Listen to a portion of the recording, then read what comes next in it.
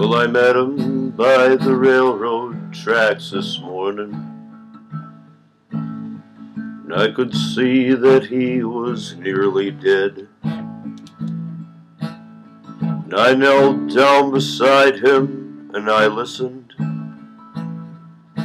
just to hear the words the dying fella said. He said, they let me out of prison out in Frisco.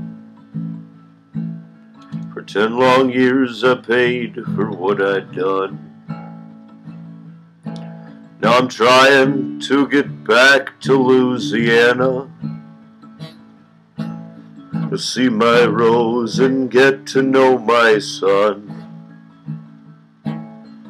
Give my love to Rose, please won't you, mister? Take her all my money, tell her to buy some pretty clothes. Tell my boy that daddy's so proud of him. Don't forget to give my love to Rose.